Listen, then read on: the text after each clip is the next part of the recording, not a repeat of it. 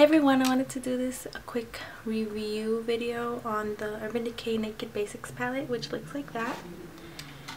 It comes with 6 colors, and the idea behind this palette is to have them all matte shadows, which like a matte palette, since the Urban Decay ones are mostly shimmery and stuff. I'll show you side by side. A Naked palette looks like this, and this is the side of the Naked Basics palette, which is way smaller. The reason behind this is to be all matte shades, but this one, which is the first one, which is called Venus, is actually a shimmery shadow, but the rest are definitely matte. The second shade here, called Foxy, you could actually find in the Naked 2 palette, which is the first color right here, which I dug deep into this color, so I really like that it comes in the Naked Basics palette. The retail value of this palette is $28, and you can purchase this at Ulta, Sephora, and Urban Decay Cosmetics, urbandecay.com. It has a black, which is called Crave, this brown shadow, which is Faint, which is like a dark brown, which is like one of my favorites that I like to use in the crease to darken it up my eye. Naked 2, which is like this lighter brown. WOS, which is Walk of Shame, and this one's like a pinky color. Foxy, which is a yellow undertone, and this Venus, which is like a shimmery color.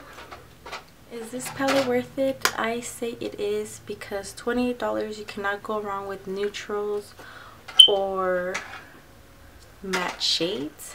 I mean, I use this palette every day. I've been using it every day since I've gotten it, either if it's all the colors together, or like today where I just use it to, like, what's it called? I was gonna say contour, where I used to deepen up the crease or to give it more dimension or whatever, you know, or a blending color, or just an all over lid. I usually use all these 5 shades unless I'm going for like a dramatic color, then now the black will come in handy. But I use this palette every day. I keep it on my vanity because it's easy to reach and it's easy to take on the go as well. I really think it's worth it. Definitely think you guys should try it out as well. I don't have any complaints about it. The packaging is sturdy, it's sleek. It just says Naked. It's more of a plastic and not of a tin like these. And also you get the same size eyeshadows as the actual Naked palettes. So if you see them side by side, they give you the full size from the Urban Decay Naked palettes from the basics.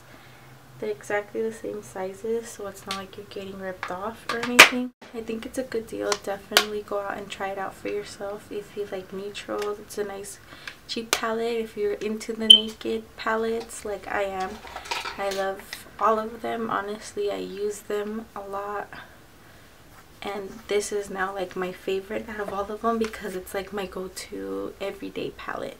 So yeah, hopefully you guys enjoyed this quick review. Don't forget to comment, rate, and subscribe. Have a wonderful day, and remember, you're beautiful. God bless. Bye.